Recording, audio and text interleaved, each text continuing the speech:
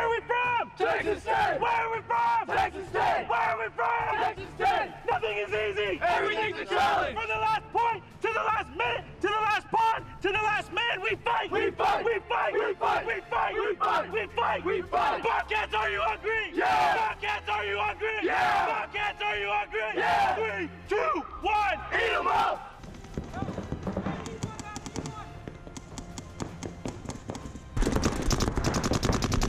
D1, D1, D1, D1, D1. I didn't come to college to, play paintball, but I found the team through a friend, and I started coming out to their events and started becoming friends with them, and that's where it all began.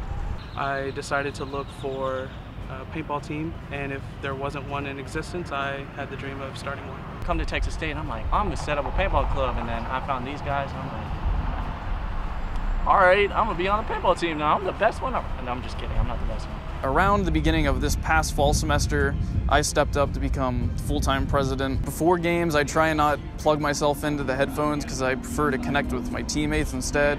Just hype each other up, compliment each other, and eventually right before we're about to go on a match, we'll get a huddle going, get our chant going, and that really gets me pumped. Just right before we get on there, we do our eat 'em up chant, get out there, and we feel unstoppable.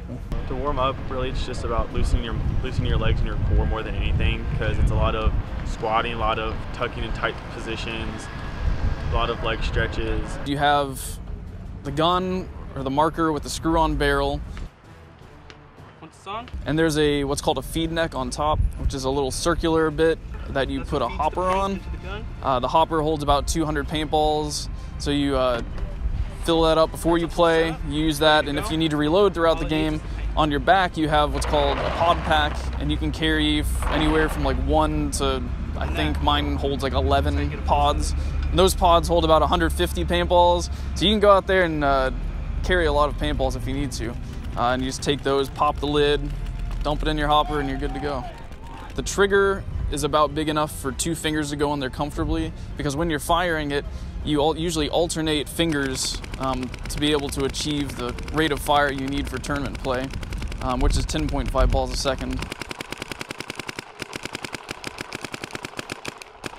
After practice, you will definitely wake up the next morning and be so sore, like your legs will be dead, your back sore. You'll wake up with 10, 15 bruises clustered together on your back.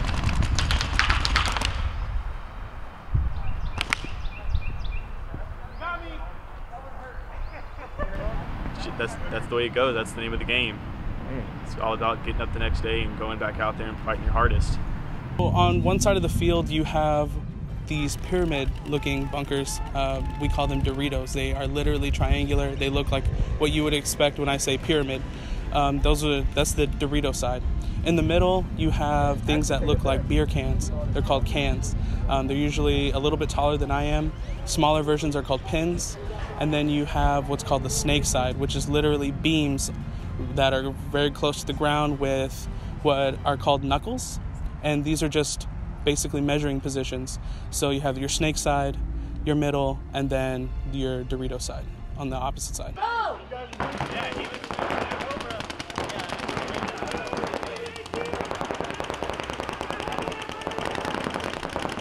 At the very first point, it's like real nervous.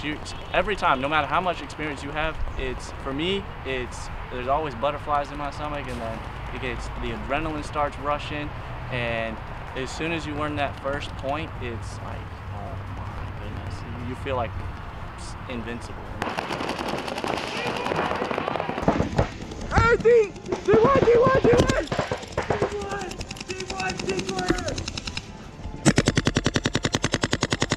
Like, all right, let's get back on the field. Let's just keep going.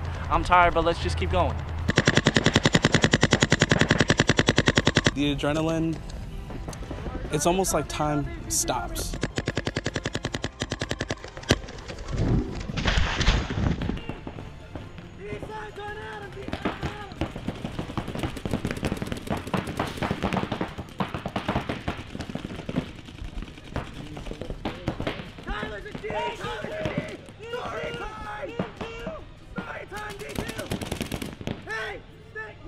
I can probably describe it almost, other than time stopping, as when everything that you think should be going wrong just happens to fall into place and it goes right, and you can't help but smile.